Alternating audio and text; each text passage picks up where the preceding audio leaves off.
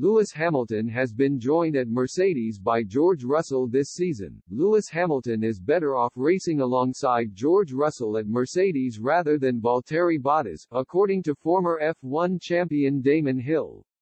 And Hill thinks Russell's role in the Silver Arrows could even help Hamilton secure a record 8th title. Russell originally joined the Mercedes Young Driver program in 2017 and made his first foray into F1 with Williams 2 years later. The 24-year-old spent 3 seasons with Williams and illustrated his prodigious talents on a string of occasions, and last year, Mercedes announced the star would make the step up to the Silver Arrows to replace Bottas. Russell has been tipped to be an F1 title winner in the future, and F1 fans are holding their breath to see how he and Hamilton work together as a team. But Hill believes Russell represents an upgrade to Bottas and says the youngster can help Hamilton get the edge over his rivals. Lewis seems so comfortable now, Hill revealed. I think he won't feel pressure. If Ge0rge threatens him or is quick, I think he'd be able to cope with that. You've got one of the strongest drivers of all time as your teammate, so that's one down. And the other one is one of the hottest properties, young talents, as well. So yeah, I'd say definitely a very strong lineup there. It wouldn't be the end of the world for Hamilton if Russell is quick. So I think he's comfortable. In fact, if anything, he's probably feeling better if he's got a fast-charging number 2, because anything that comes between him and Red Bull or Ferrari, whoever else it is, the better.